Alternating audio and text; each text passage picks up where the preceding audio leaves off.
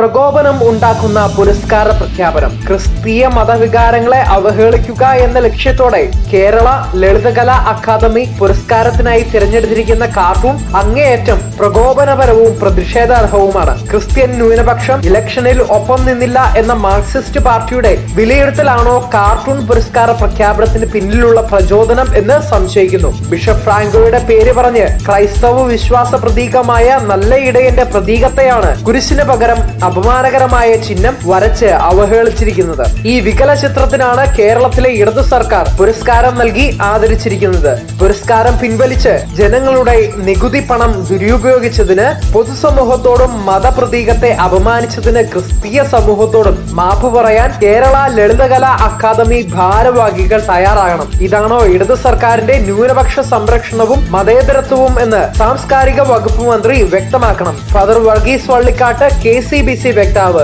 News desk, Christian times.